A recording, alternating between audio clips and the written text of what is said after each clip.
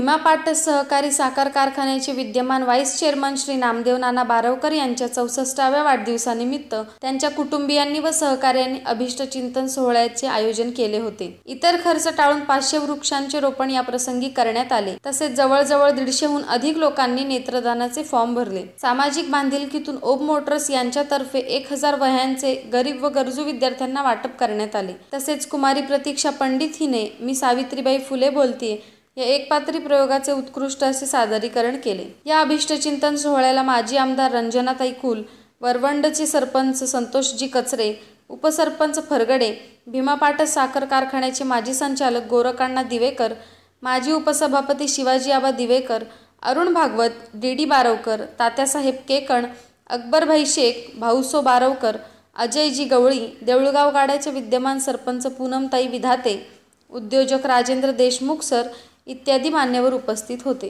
आज भीमा सहकारी साखर कारखान्याचे व्हाईस चेअरमन नामदेव नाना बारवकर यांचा 64व्या वाढदिवसानिमित्त अभिष्ट चिंतन सोहळा आयोजित केलेला आहे। आपण त्यांना विचारूया की त्यांनी इतर खर्च टाळून समाजोपयोगी उपक्रम राबवतात आणि नेत्रदानाचा फॉर्म सुद्धा तो इथे भरून घेणार आहे। त्याबद्दल त्यांना विचारूया की ते काय सांगतात।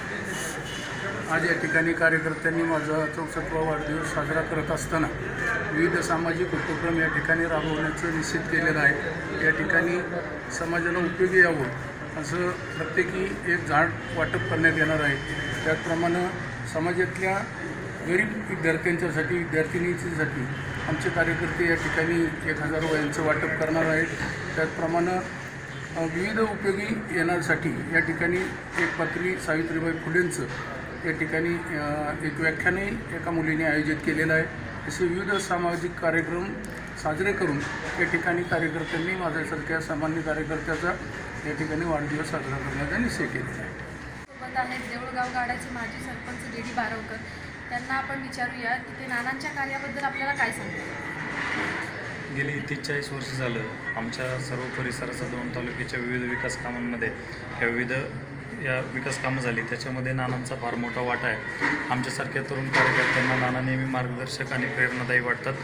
कमी वयामध्ये आम्हाला त्यांनी राजकारणामध्ये येऊन एक समाजाला आदर्श असा उपक्रम दाखवून दिलेला आहे। गेली 7-8 वर्ष आम्ही त्यांचा वाढदिवस या ठिकाणी साजरा करतो। विविध सामाजिक उपक्रम आम्ही या निमित्ताने करत असतो। आजही विविध सामाजिक उपक्रम या ठिकाणी सकाळपासूनच करण्यात आलेले आहे। याच्यामध्ये त्यांच्या राहत्या घरी वरवंड येथे सकाळी वृक्षारोपणाचा फार मोठा कार्यक्रम घेण्यात आला।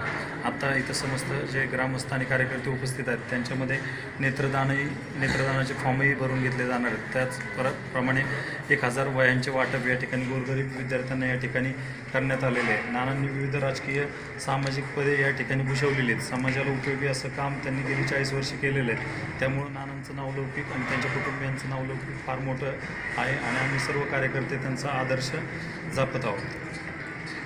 आत्ताच आपल्याला नानांनी व डी बारवकर यांनी त्यांच्या कार्याबद्दल सांगितलं।